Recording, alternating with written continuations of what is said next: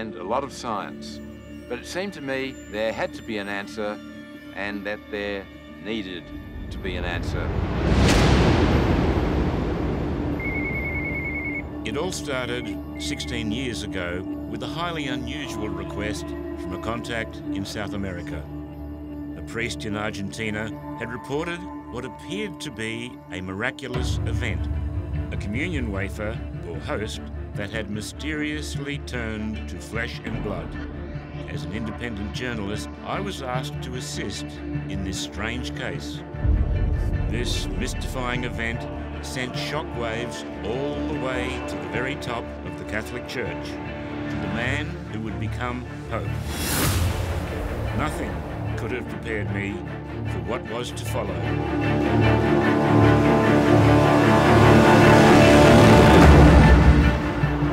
Pope Francis was well known here as Cardinal Bergoglio, Archbishop of Buenos Aires. Put simply, he was the Catholic leader in this city.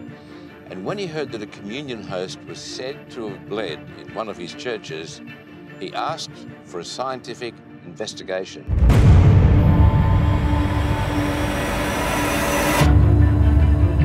And so I began my investigation into what became known as the miracle of Santa Maria.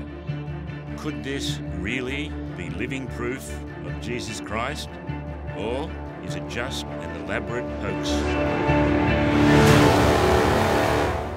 Cuando iba a ser entregado a su pasión, aceptada libremente. This is the consecration, which turns bread and wine into the flesh and blood of Christ. That is what the Catholic Church teaches. The communion wafers, also known as hosts, are made simply from flour and water. They swallow the hosts in the belief it will lead them to eternal life in heaven. To believe that bread can become the flesh and blood of Christ, not symbolically but real, requires faith, great faith. The miracle of Santa Maria happened in 1996. During a communion service, Padre Alejandro handed out the hosts as normal.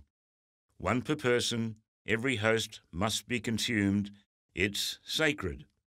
But during the Mass that day, there was one sacred host that was not swallowed. Instead, it was discarded, left in a candlestick holder. Normally, he would consume a lost host, but because it was dirty, it was placed in a bowl of water, and the bowl was locked in the tabernacle. It would dissolve. It dissolved. That's what should happen. Emma Fernandez, the priest's assistant, returned a week later to dispose of the unwanted host. I pulled out the container with the host, and I noticed that the host was red. It looked like blood. She was shocked and hurried to Padre Alejandro to give him the news. The unexpected transformation was quite simply a shock. What happened then? So I looked, and the host was red. The question was, could this be a miracle? Could this be the blood of Jesus Christ? What was your reaction then? I didn't know what to think about that. But I felt it was something strange and supernatural. You thought it was supernatural? I thought that it was possible that it was supernatural. Fue impresionante. You took those photographs, did you? Yes. Professional photographer Marcello Antonini was called in to document the case. This is what he saw. A bright red substance which looked like blood. There was no evidence of the original wafer. For Marcello, a non-believer, this experience changed his life. When you took these pictures, your strongest memory from all this?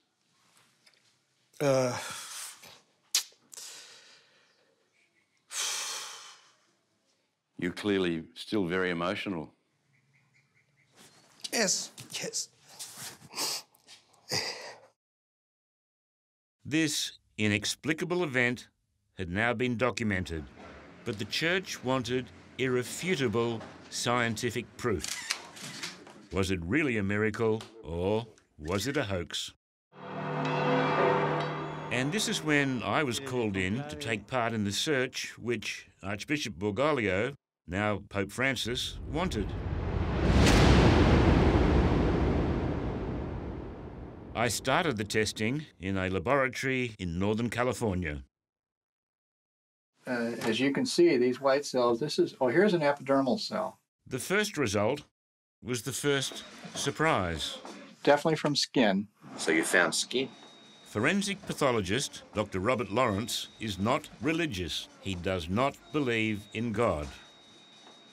There was this keratotic debris and the inflammatory cells that came from some living organism, not from a cookie.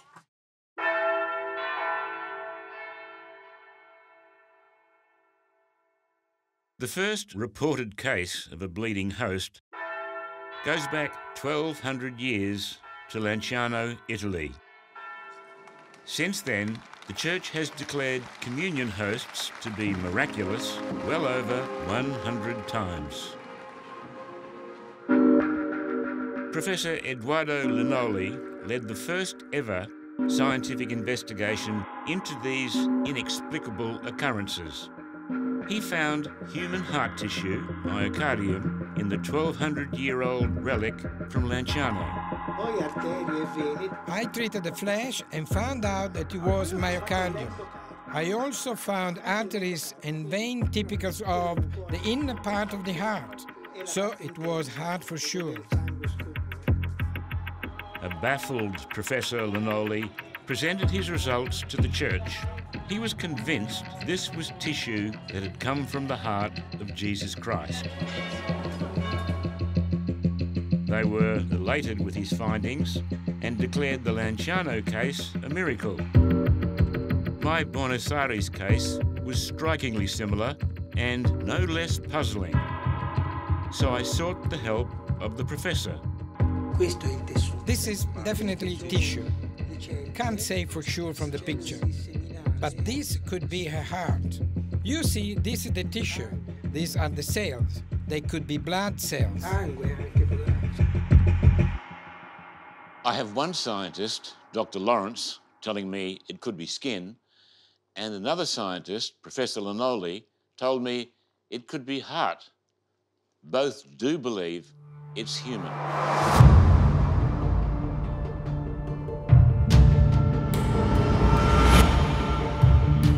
My quest to prove beyond doubt the origin of this mysterious genetic material next takes me to New York.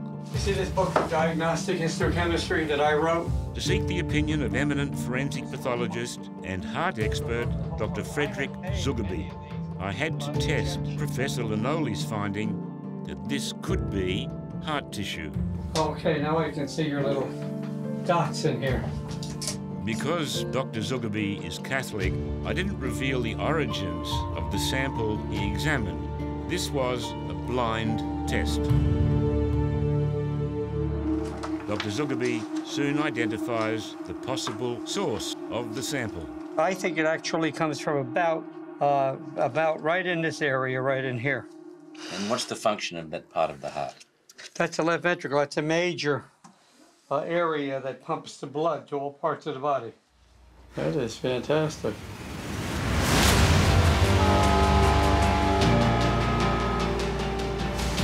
We've now established it could be human heart tissue, which, coming from a piece of bread, is remarkable. Now it's time to return to Argentina to give Padre Alejandro, the priest at the center of this mystery, our puzzling news.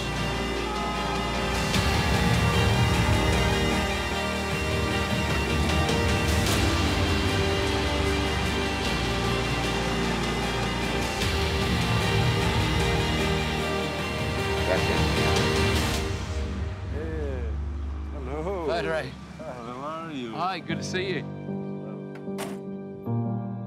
Let's just go through the science from Santa Maria. The scientists tell us there were living white cells. They also said that was impossible. What does that mean to you? Jesus is alive, and he wanted to give us a sign to grow our faith, and he wants us to know and to believe that he suffered for each one. My journey to find answers to some of the most puzzling religious happenings now takes me to a place of great faith and great violence.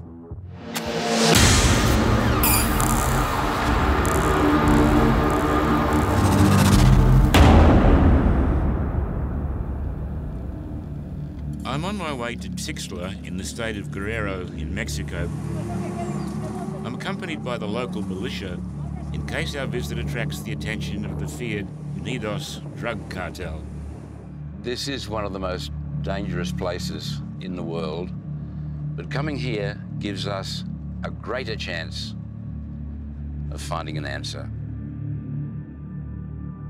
An answer to what has become known as the miracle of Mexico.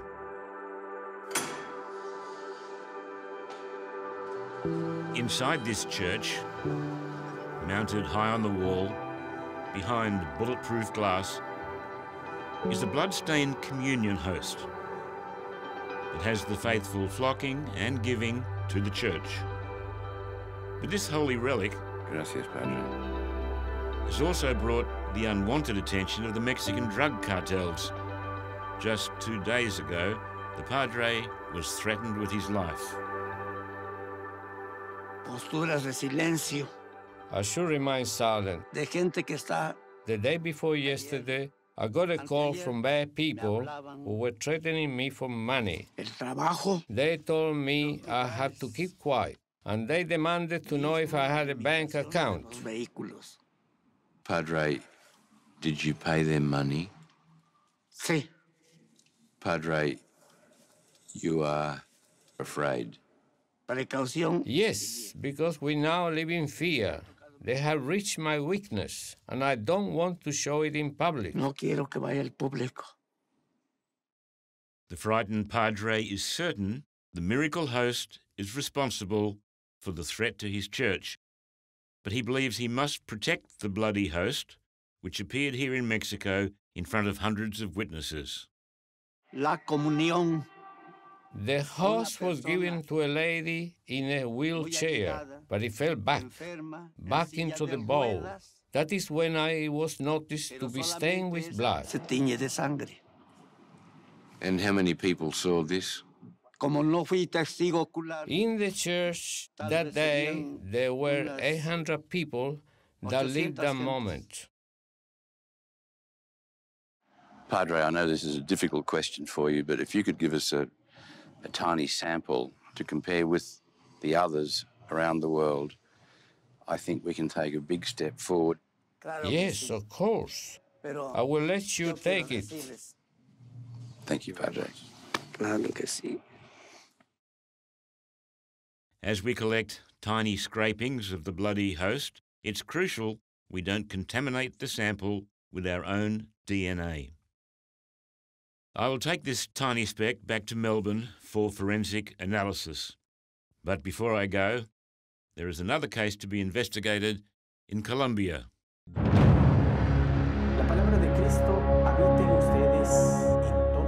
All the strange religious events I've investigated to date have been celebrated by the faithful, and the church has been keen to declare some of them miracles.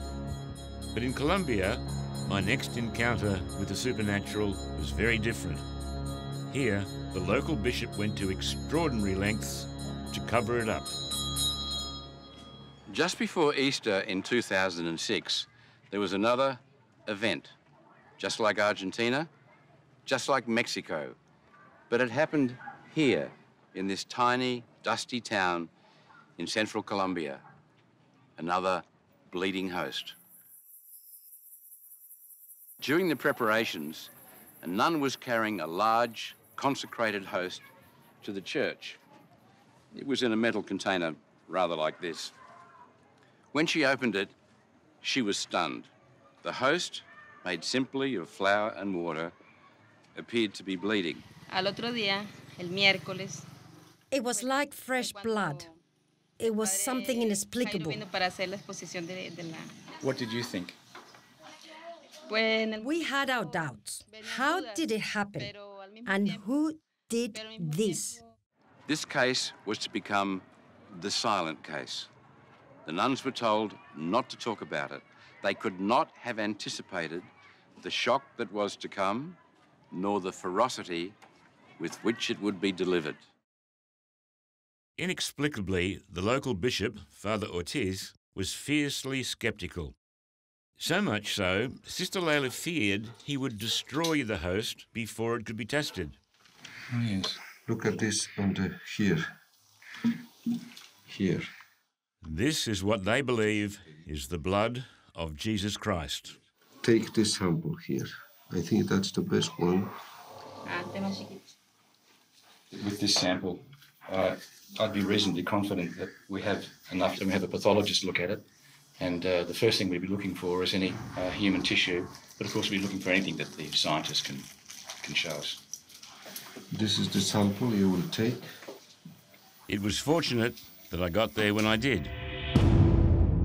Soon after, the bishop went to the church, seized the host, destroyed it, and then buried it in the garden.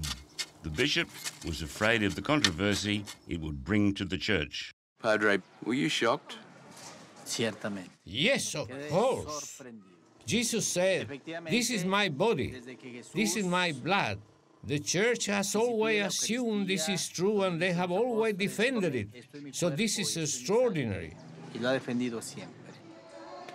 I too was perplexed by the bishop's unwillingness to investigate the so-called miracle. I called him, seeking an explanation, but he refused to respond to my calls. 30 kilometres from the tin shed church, and no one in the nearby city of Neiva knows anything about the bleeding host, and that's exactly how the local bishop wants it. Padre, we will continue our scientific research. That is wonderful news. Excellent. The bishop can take it from you. He can't take it from me. For the past 20 years, I've been investigating the truth behind a series of confounding spiritual happenings around the world. My search for answers has now brought me here to Cochabamba, Bolivia, to a strange phenomenon that made world news. I was told of a statue of Christ that shed tears and blood. Despite my personal and professional skepticism, I came here to see if this could somehow be happening.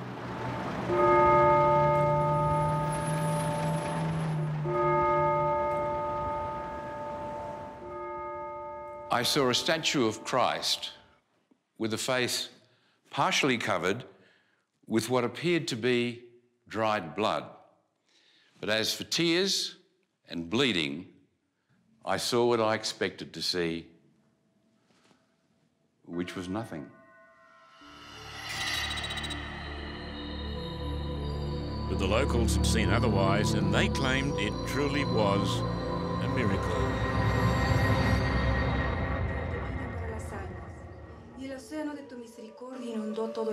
At around 11 a.m. on the 9th of March 1995, Sylvia Arabello brought a cheap plaster statue of Jesus Christ.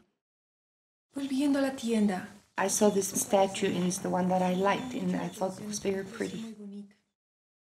At 7 p.m. that day, Sylvia invited her family to pray in front of the new statue. Sylvia's daughter Kim was 17 at the time.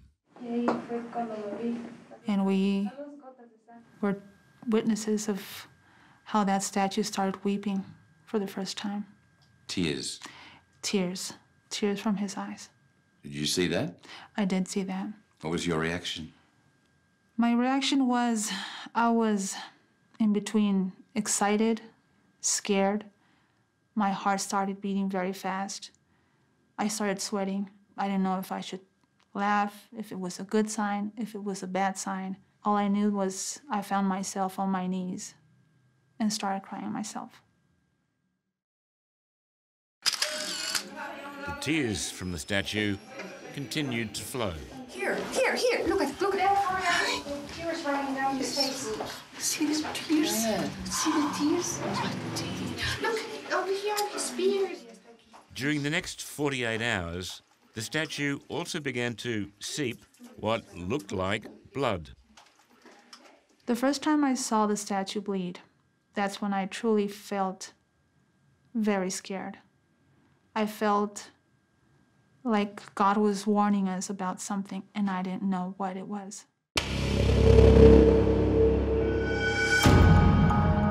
Catholic Church says a miracle must be extraordinary, it must be visible to the senses, and it must be proof that God exists in the natural world. And so began the exhaustive quest to prove if this was a miracle or a fraud. Meantime, the faithful and the curious flocked to see the weeping statue. If you ask me how many times he cried tears, for the first year back in 1995, he cried almost every day, but not only once a day. He cried many times a day. So let's make that approximately 300 times. 20 years has passed by, and I would say that the Christ cried about 800 to 1,000 times. When you say cried, are you counting blood also? Yes. So it's tears and blood. Tears and blood. But had the statue been tampered with? And what was the red blood-like substance oozing from within? To find out, we are taking the statue to undergo the latest in three-dimensional scanning. Every crack, inside and out, will be clear to see. Now you've seen it go through this incredible machine and scanned thoroughly, what can you tell us? This is the second time we do this scanning to this image. The first time was 20 years ago, and the result is the same. We don't see anything. We are sure that we don't have any trick here. So there's nothing inside the statue that could produce any liquid on the outside? Any liquid, no. There's nothing. A pure image. Just pure image? Yeah. Nothing else? Nothing else. This high-tech scan proves the statue has not been tampered with. So what are the liquids coming from the statue, and where do they come from?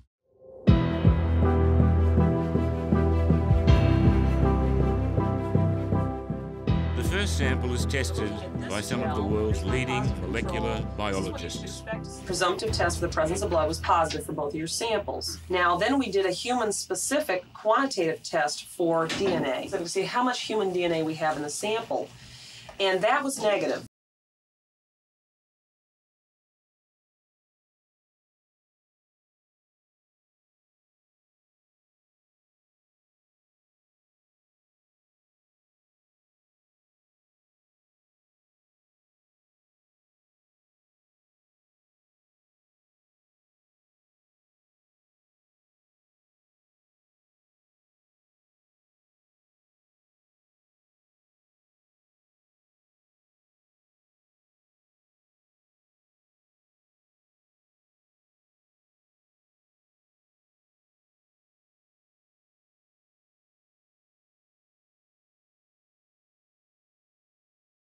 Myself, I've been right there in a theater and watched an elephant disappear, and I know that that didn't really happen. So that would be my thought, that this was a deception of some kind.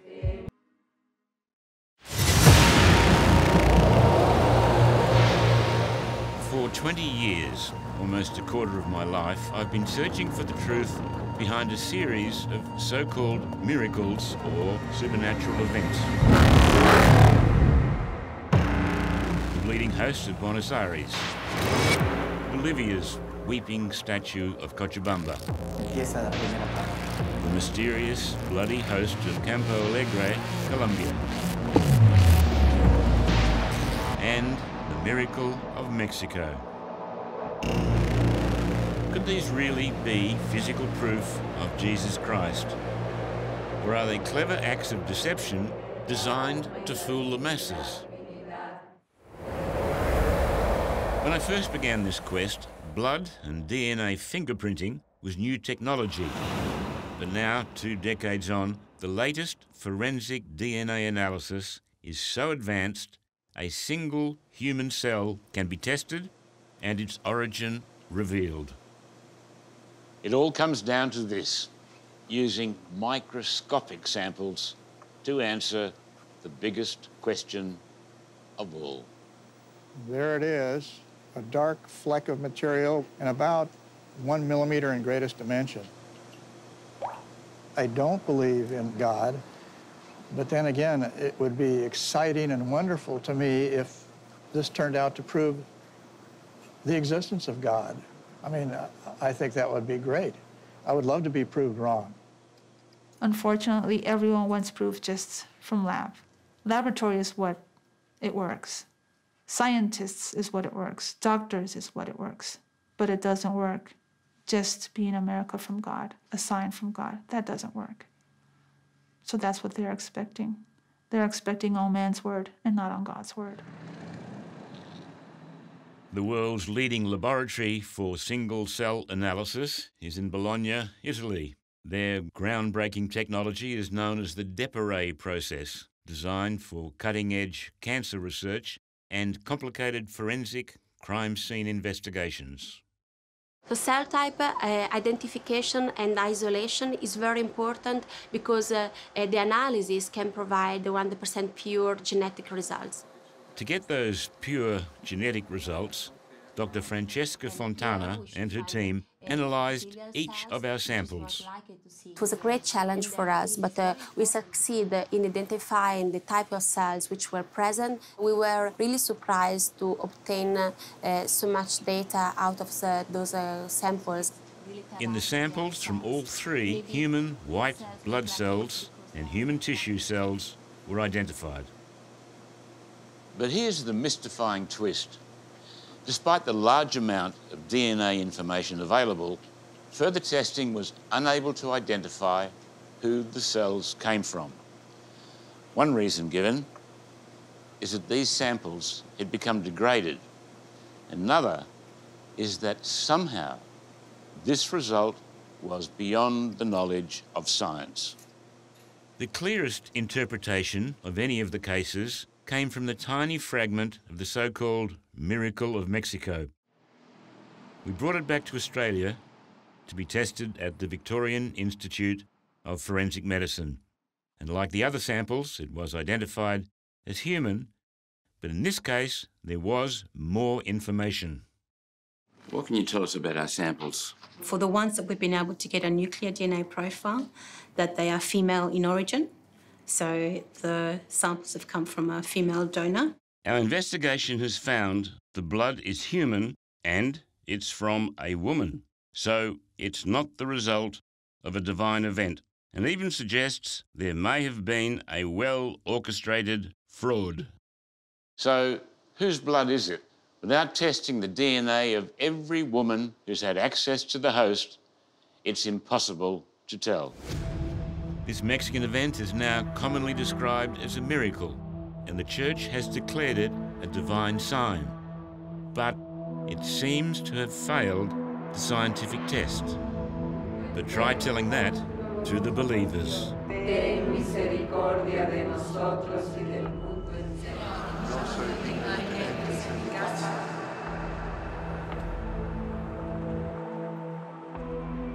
I began this investigation as a skeptic, and the results from the Mexico case tend to make some of those doubts a little stronger. But the inability of 20 years of scientific research seeking clear answers to the other so-called miracles underlines the depth this mystery, which means to me this case is not closed.